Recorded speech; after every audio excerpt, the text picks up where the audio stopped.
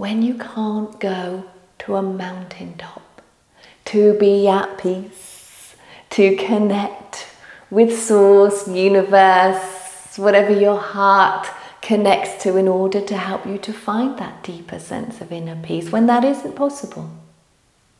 When you feel that going out in nature isn't going to give you the space that you need to really connect with yourself, then go to bed.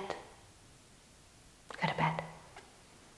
When your anxiety is high, when you're triggered, when you're overwhelmed, when your mind is in loops of chaos and negative thinking, go to bed and reset, recalibrate. Your bed is now your temple. You haven't got to go anywhere but bed. Whenever it all gets too much, you go to your temple of light, your safe place, and you do nothing. You do nothing. You can put on one of the Beditations that we've got. There's so many of those, and they hold a certain frequency which will support you. There's lots to choose from, and it really doesn't matter which one you choose. Just use your intuition or lucky dip, potluck, yeah. They all hold the energy transmission to support you into a deep process. Some are more specific than others, okay, but that really doesn't matter, because often we don't actually know what we need. But the guiding energy that supports us does. And so rather than trying to work things out all the time, through this time of transformation on this planet, what we're learning to do is to surrender into the light and to trust that the guidance is there to support us. It's an incredibly valuable thing to learn how to do. Because when anxiety is high, when we're stressed and overwhelmed, the mind takes over with all its negative thinking and its monkey chatter, and you'll just go round in loops. When you go to bed, and even if you just go and sleep, you're in the process of change. If you put a meditation on, you will go to sleep. Okay, it's not like a meditation where you've got to stay focused. And it's not one of those meditations where you need to listen to all the words. Okay, though you may and you can. But what tends to happen is that once you're in that energetic space that the meditations hold, you will drop into a very deep inner process with your own inner guidance. Your teams of support and networks that are there with you all the time. And you're now in your temple of light, giving yourself space to access that fully. Okay, give yourself permission. And it's only like going to bed. It's not like you've got to do anything extra or special. You've got to be in a certain position, you know, it's so easy. In fact, in some ways, it's a little bit too easy. The mind doesn't always like that it's that easy.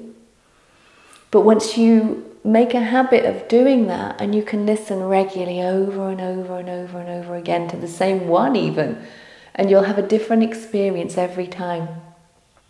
Because it's about the temple of light that you're creating to do your own inner work. And what's so valuable right now is having a temple of light. Whether you're conscious or not, whether you're sleeping or not, the subconscious mind, the unconscious, is always listening, regardless of whether you're awake, okay? So deep, deep, deep inner work can go on. And as you create your temple of light, and you make that a habit, as in part of your own inner work, you'll find it so valuable. It will recharge you. It will work very deeply with the ancestral memories and shadows and a lot of the old programming that you're ready to release, that we're all collectively ready to release. Some of it we don't even know what it is, and we don't need to identify it. Sometimes we can be aware of what it is, we can feel it somehow, or we can be aware of what it is as it releases. You know, some people are more tuned in that way than others, as in they can get a vision or a dream state, or just a sense that they know what that particular release was about. But honestly, it doesn't matter. Releasing's releasing, regardless of whether you can label it. Most of the releasing that will go on is unidentifiable.